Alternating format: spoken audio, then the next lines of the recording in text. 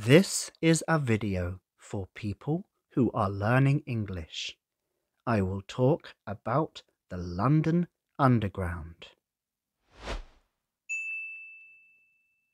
The London Underground is a big system of trains that go under the City of London. People also call it the Tube because the train tunnels look like tubes. It helps millions of people travel around the city every day. The London Underground is special because it was the first underground train system in the world. It started a long time ago in 1863. Today, it is one of the biggest and busiest train systems in the world. It has 11 different lines and 270 stations. The trains run on tracks that are mostly underground, but some parts are above the ground too. The trains stop at stations where people can get on and off. They run from early in the morning until late at night, so people can travel almost any time they need to. Some underground stations are very famous.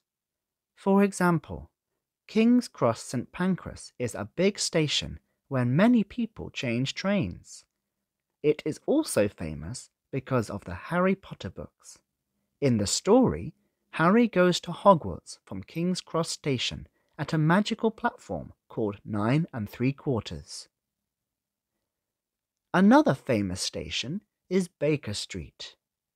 This station is well known because of Sherlock Holmes, a famous detective in books and movies. There are pictures of Sherlock Holmes at the station.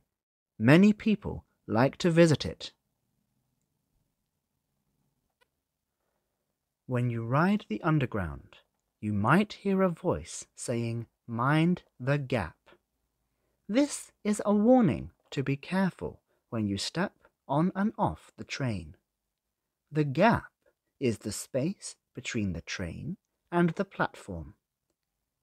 It is important to be careful so you don't trip or fall. The Underground is very important for London. It helps people get to work, school, and other places quickly. It also helps reduce traffic on the roads, which is good for the environment. Many people in London use the Underground every day because it is fast and convenient. Here are a few more quick facts. Here are a few more quick facts. Or not? Here are a few more quick facts. The London Underground has about 250 miles of tracks. The deepest station is Hampstead, which is 58 meters below ground, and over 1.3 billion journeys are made on the Underground every year. If you visit London, riding the Underground can be a fun adventure. You can see different parts of the city and visit famous places. Some stations even have art and music to enjoy while you wait for your train.